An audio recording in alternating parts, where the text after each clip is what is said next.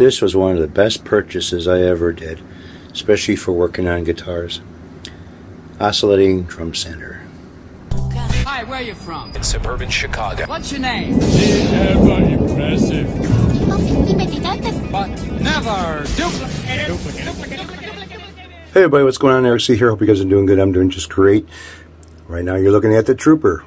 I'm not going to call it an Epiphone anymore. It may be a donor Epiphone body, but the rest of it is not.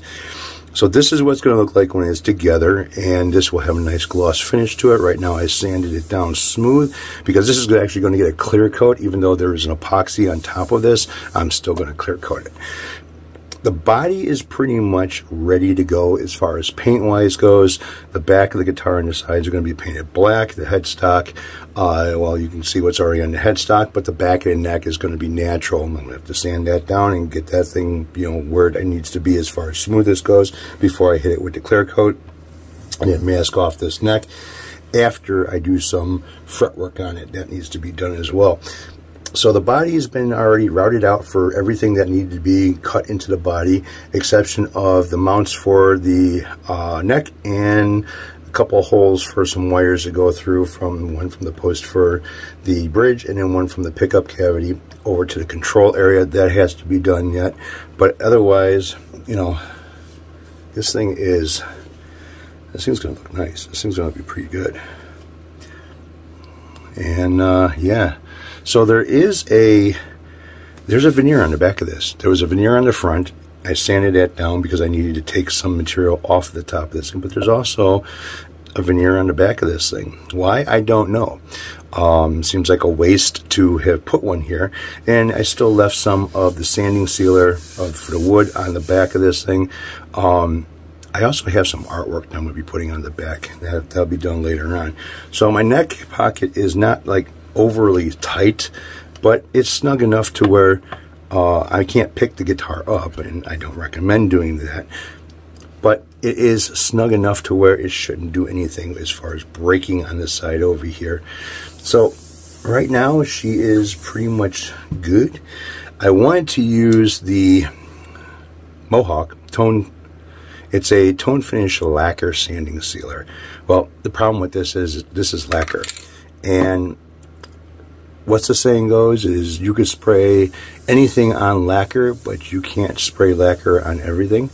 And what happens is it acts like a paint remover, and I don't know what it'll do with this epoxy resin, considering lacquer kind of softens like plastic. And yeah, I don't want anything to happen with this. The edges have been beveled and sanded so it has a little bit of a round over front, top, and bottom. Yeah, so what I'm going to do with this is I'm going to mix up some epoxy resin and use that as my sanding sealer. And what I'm going to do is use a sponge applicator, kind of like it's almost like a paintbrush.